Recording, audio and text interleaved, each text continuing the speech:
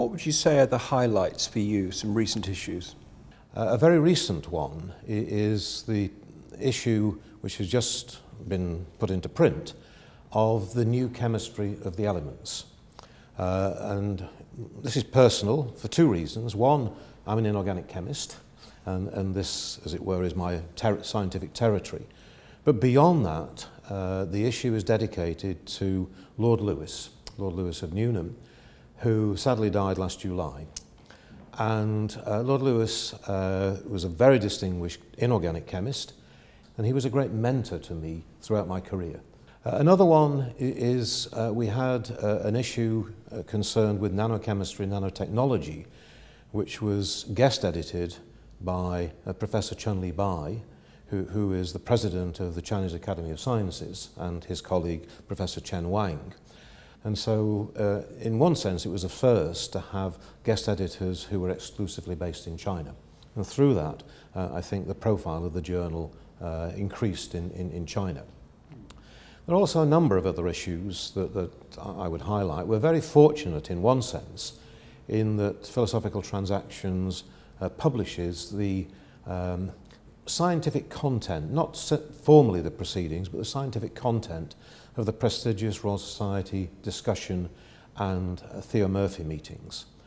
And a recent one is the story of the Higgs boson, which of course captured people's attention worldwide.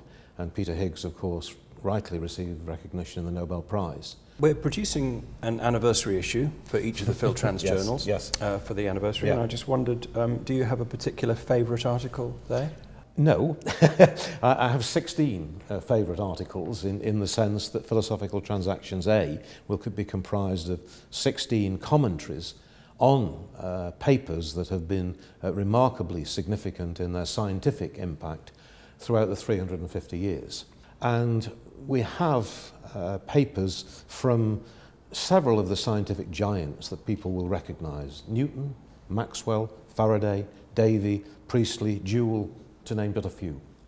And the commentaries each have brought out some fascinating aspects of the discovery, its scientific context at the time, and how long that influence has lasted.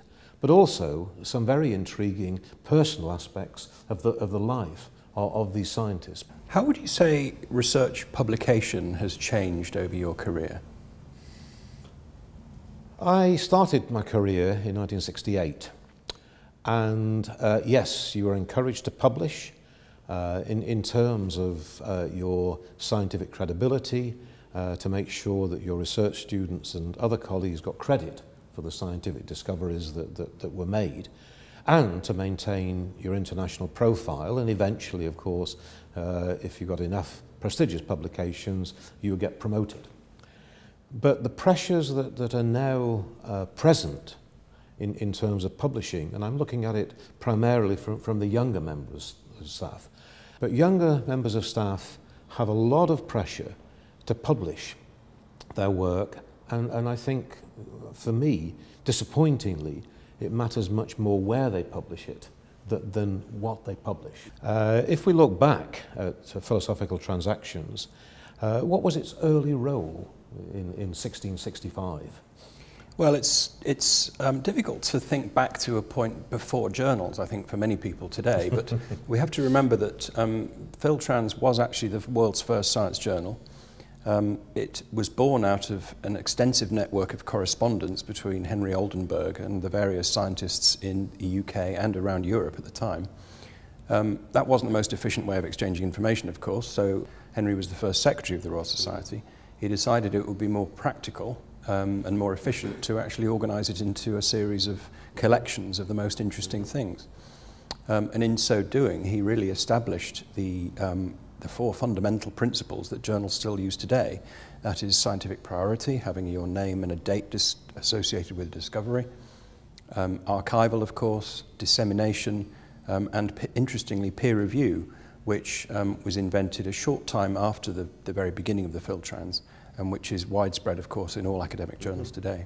What has been the most significant change in scientific publishing during your personal career?